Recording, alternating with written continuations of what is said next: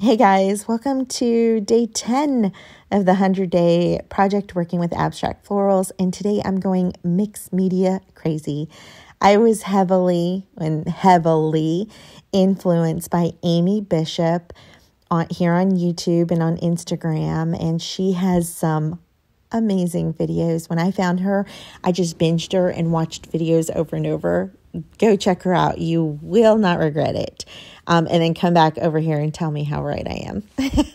So anyways, I did some collage papers and I am just pulling some stuff that I think I want to go with. I'm looking at kind of blues and grays, maybe with a touch of yellow. And so I'm just going to pull out some papers here that, you know, I might use and I might not use. I use just a few of them. So pretty much just what you see there. I am taking some matte gel medium. You can use a glue stick. You can use Mod Podge. You can, I guess you could use a dry medium like a glue runner. I don't know. The matte gel medium sticks really well, like Mod Podge. I'm trying to finish this one up. I'm almost done. So I think I've said before, but I am very hard, trying to use up my supplies. And I am literally almost done with this bottle, which is crazy. I don't know how many years maybe that I've had it. When I was young, my dad would not use a lot of stuff because he wanted to treasure it. So he loved handkerchiefs. I know I like them now, but just the thought of having a handkerchief, anyways. And I would buy him handkerchiefs and he wouldn't use them because he wanted them to stay perfect. And I had that for a lot of years where I didn't want to use my stuff because I wanted it to just last forever. And the truth is, it didn't really bring me that much joy. It actually brings me so much more joy to be able to enjoy it. And so that's something that I'm trying this year. I've been working on it for the last few years, but this year I'm really trying to use everything that I have and just enjoy it and find love in it. And now, I don't know if I will do that with books that I get and for the purpose of using them for this, and then I get sentimental and I feel like, oh, I can't tear them up. So I'm not sure. And actually today at the used bookstore, I found the most amazing architecture book.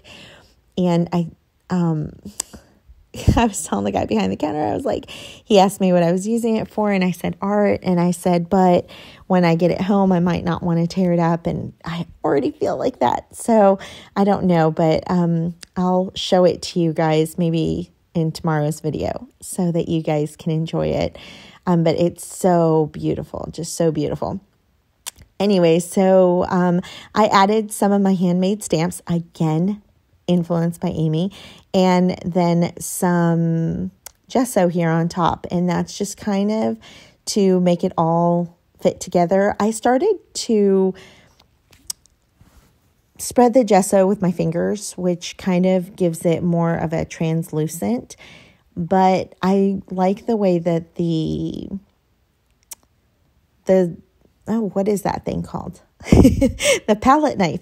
I like the way that the palette knife leaves like scrapes. And also you can add some marks in there. You can take the edge of it and just like leave lines down. And I love that. So I went in with a graphite crayon, and I'm so impatient that the gesso had not dried. But that's okay. So today, like I said, we're going mixed media crazy. I am going to pull out some acrylics. And I am just using, $2 acrylics from Michael's, Joann's, Hobby Lobby, or wherever. I think they're American Crafts. I have a variety of different brands that I use. And I picked out a pink, an orange, a green, and like an olive. How about an olive green and a yellow? And I'm just going to try to stick to these colors to paint the flower that I have here. And as you can see, there's not much thought process going on. I'm just adding them. On that one, I realized that it was a little too bright for my taste. And so it's actually too orange. And so I decided to just try to thin it out with some water, which is what's great about acrylics, is that you can thin them out with water and they have more of a watercolor effect on them. But I know that I want a little bit more pink because my reference photo is pink. It had like a salmony, like orangey undertone, but I want the pink. And when I'm done, I realize that the pink is a little bit too bright. So I end up adding some gesso with my palette knife again, just to give it that kind of rough texture. And it blends in with the gesso that's in the background. And I really love the effect. The other thing I do is, yesterday I had my permanent marker. But today, as soon as this dries, I am going to, actually first I'm going to use some pastels to add the little buds on top of that middle piece. But I'm going to take my Pilot pen and I am going to just add a border around it to make it stand out. And then with my palette knife, I'm just going to scrape it around. And just like yesterday, I am going to use my watercolors in a kind of a dark blue to add my background. Again, to make it just stand out off of the page. And you can still see some of the papers that we laid down before, the collage. But it kind of, you don't lose them. It just adds to it. I don't know. But anyway, so I hope you enjoyed this mixed media take and not just watercolor. And I will let you enjoy the rest of the process with some music. And I look forward to seeing you tomorrow.